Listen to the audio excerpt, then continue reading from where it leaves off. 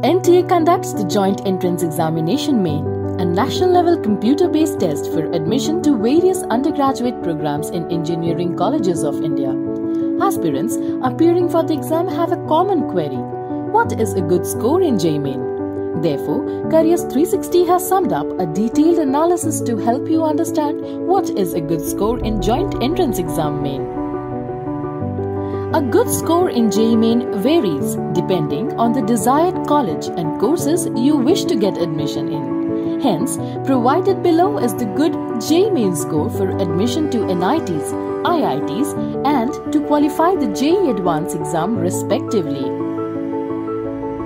As per the previous year trends, if you are willing to get admission in top IITs of the country, then you have to achieve a score between 200 to 250 with a percentile above 95. Candidates willing to get admission in the top NITs of India should have a score above 200 with above 90 percentile. To get admission in top IIITs, you should have a score above 150 and a percentile score above 80. As your exam is now over, you must be curious to check your admission chances in engineering colleges.